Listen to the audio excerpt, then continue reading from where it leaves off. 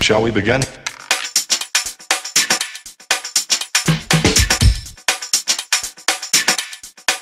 Let's begin now.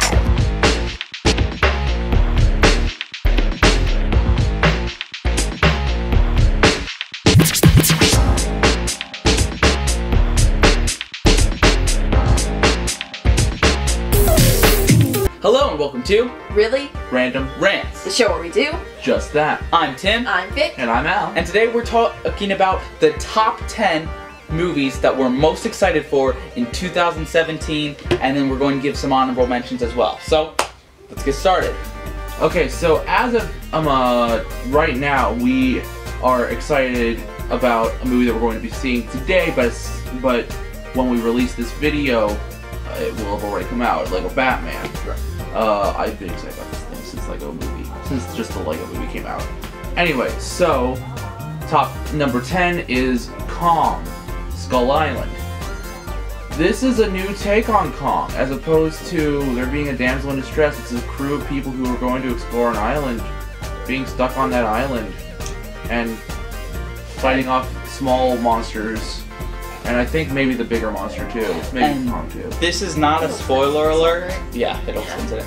This is not a spoiler alert, but apparently one of the characters, I'm not sure who, in this movie is going to...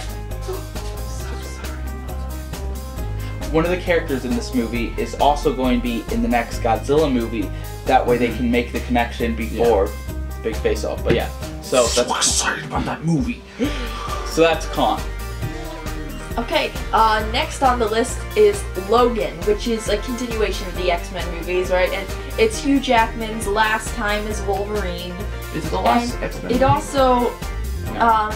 It's introducing a new character, X-23, who I am excited about personally. She's basically she's Wolverine's clone, right? Well, it's a female. It's not a clone. It was supposed to. It's a failed clone of people Wolverine. trying to clone the Wolverine program thing. Which was a copy of the Captain America program. So you can see why it turned out as a female, because it's just not the best of the best. It's just like the worst of the worst so far. But it looks really good. The reason this is number 9 and not really placing as high as some of the other ones. We are all too young to see it of this moment because it's rated R, and so. But as soon as we're all the right age, we couldn't go to watch it on our own without an adult an 18 there. plus. 17th birthday. I'm watching Logan, guys. I turned 17. So what's the first thing you want to do when you're 17? Watch Logan. I'll be able to watch see it Logan in the summer. But yeah. Right. Coming up at number 8, we have Pirates of the Caribbean 5: Dead Men Tell No Tales. I learned a little bit more about this movie. I am so pumped. The Super Bowl trailer, I think, well, first of all, has definitely been the best trailer for this movie so far. I couldn't hear the trailer. I could only see it. That's what happens when you're at a Super Bowl party. Okay, so if I may, basically the concept is that so in the first Pirates movie, you had people who were supposed to be dead but weren't dead. In the second 2 Pirate movies, you were people who would move the dead. You would move the souls of the living to the land of the undead, of the dead. Now you have the dead as the villains of the movie. You might as well just call the Pirates of the Caribbean movies the zombie pirates films. Because they practically are. Yeah. I mean, it kind of is. Orlando Bloom is back again, which is good, because he wasn't in the 4th one. And everyone knows why we need Orlando Bloom back, because the 4th one is by far one of the worst films ever made, and especially one of the worst films in this movie. Again, why that is at number 8, if you're wondering. What?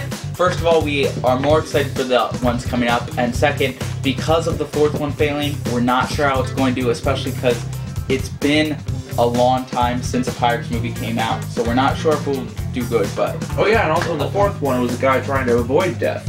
So, everything in the Pirates movies has to do with death. Yep. So but it looks good, can't wait to see that. Now we get into the 2 superhero movies that we're excited about seeing. And it's you. Wonder Woman. Oh my word! I am so excited for this film. It looks like...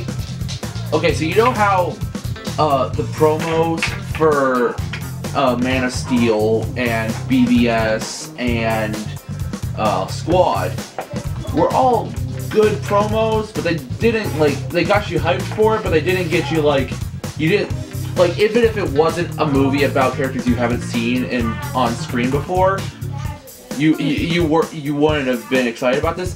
For Wonder Woman, this just looks like a good movie. Like, the other ones, they look like they're gonna be good movies for the universe. They look like they were gonna be good movies for the universe, or like they were gonna be good movies for those characters. Wonder Woman just looks like a straight up wonderfully made movie so far from what we've seen. So we're looking forward to seeing what that will be like. Yes, hoping that it will save the DCEU, because right now their track record is not too good for people that aren't just comic books. Well, everything has been polarized. It's either you loved Batman v Superman or you hated Batman v Superman. Either you loved Man of Steel or you hated Man of Steel. Either you hated Suicide Squad or you hated Suicide Squad. So they don't have a great track record so far, but hopefully, Wonder Woman is going to be the first. But if Wonder Woman is the first good one so far, that means that Wonder Woman is the best part of the DCEU so far. Because in Batman v Superman, don't tell me that was not your favorite part of Batman v Superman. And notice how Suicide Squad, she wasn't in it. So, Man of Steel, people didn't like it as much. Half and half. Number 6, Thor Ragnarok. Doctor Strange, Thor, and Hulk. World Breaker Hulk. I am so excited about this film. Not to mention Jeff Goldblum. Yeah. So you get all those actors.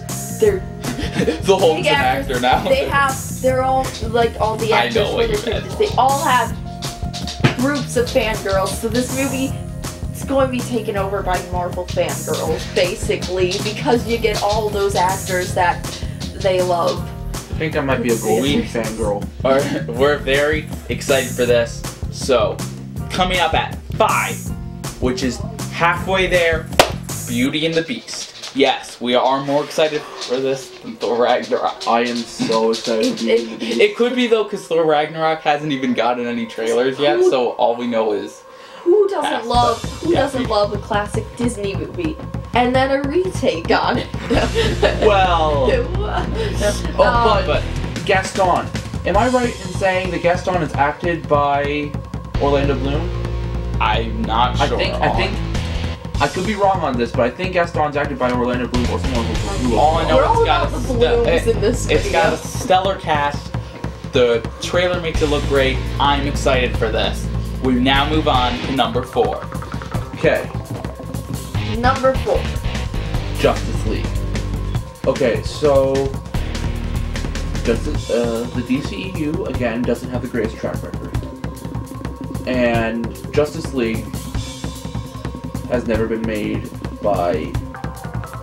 into a live-action film before. Well, technically there was that pathetic one from the 90s clip right now. We all need heroes in our lives. Sometimes we find them in the most unlikely places.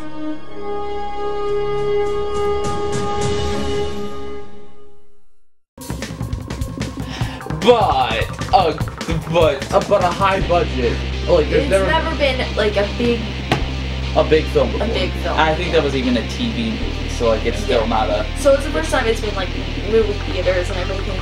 And so that's mainly why we're looking for the reason why I'm so one of the main reasons I'm excited about this film is they're finally giving Aquaman some love.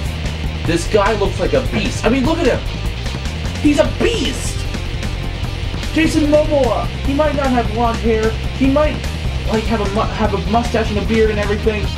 He might not have all the armor on him. Or he might not have like the gold thing and then the green pants. I don't care. This guy looks like a boss. Finally! The next one is... Moving on to number 3 is Guardians of the Galaxy Volume 2. This, we've already seen that Marvel has made many successful movies. Not to mention they've already made one good Guardians of the Galaxy movie. Yeah. So now there's going to be another one. We're all excited. It looks good. You get Baby Groot. Yeah, you also have the brand. Okay, so Groot was already lovable. Now you have the cute factor of him. He's like this big. So cute. And then we have at number 2, Star Wars Episode 8, The Force Awakens. No, I'm just kidding. Star Wars Episode 8, The Last Jedi. In red letters. Yeah. All I know about this is it's the next Star Wars movie. And Luke Skywalker will have And lines. seeing as, I assure you. so we're hoping it'll be as successful as the last Star Wars movie they made. Well, the last Star Wars one it made, Star Wars. Well, not like- even if it was as successful as But like- Rogue One, that's still great. Or But, maybe- we're hoping it will be as good as Episode 7 and not prequel Phantom Menace. Maybe it will be. Maybe there's a force power to take away your voice. So really, Kylo Ren took away Luke's voice, which is why he didn't talk in Episode 7. And so he just won't talk. Yeah, Episode 8, you're expecting him to say a line, and he won't have Yeah, any. here's sign language now. Here's the one thing I'm very upset about. Luke will not be able to live up to the expectation that everyone's building up for his first words because it's impossible. People are so excited because he didn't say anything. They're so pumped. I'm afraid that he won't be able to say something worthwhile. Like, no, not worthwhile, but like, people will be really disappointed by what he says. His first words are Jar Jar Binks. No, his first words are, away from your weapon, I mean you no harm. So, honorable mentions: Emoji, Cars 3, Boss Baby, Transformers, Life, the Lego Ninjago movie, and Power Rangers. I was afraid you were going to mess that one up. Our list here is a little goofy, but good job. So, Now we go to the number 1. Go to next week's video to find it. No, I'm just kidding. number Okay. 1. Al. Spider-Man Homecoming. Oh my word. This movie looks so good. Okay, so let's think about it. It's got Michael Keaton. It's got the best Spider-Man so far. It's got Robert Downey Jr. And it's got Zendaya. It's got nerdy guys who break my heart when they drop a Lego Death Star, and they have a high budget and a good universe to back it up. They have never had that in any Spider-Man movie before. Oh, not to mention the fake Avengers are in it. So, we are really looking forward to this one. Again, it's in the Marvel Cinematic Universe, and they've done some really successful movies in the past. They haven't made it. I mean, Okay, so let's just think about this. Almost all of them have succeeded except Hulk. And Hulk. Just Hulk is the only one that failed. And that was due to lack of high quality CG at that time. And also, people weren't really ready for a Hulk film at the time, I don't think either. It But was just too sad. yeah. So that is our list. We hope you enjoyed it. What movies are you most excited for this year? Tell us in the comments below. And if it's another year, tell us movies you're most excited for that year. end card in 3, 2, 1. Thanks for liking, Commenting. Subscribing. watching this video the whole theme through, Following us on all the social medias. checking out our IMDb page. Watching this video and that video, as well as some videos suggested in the icon. Again, comment below with the movies you're most excited for this year. Hashtag #DeadEndedFirst and have a really, really random day.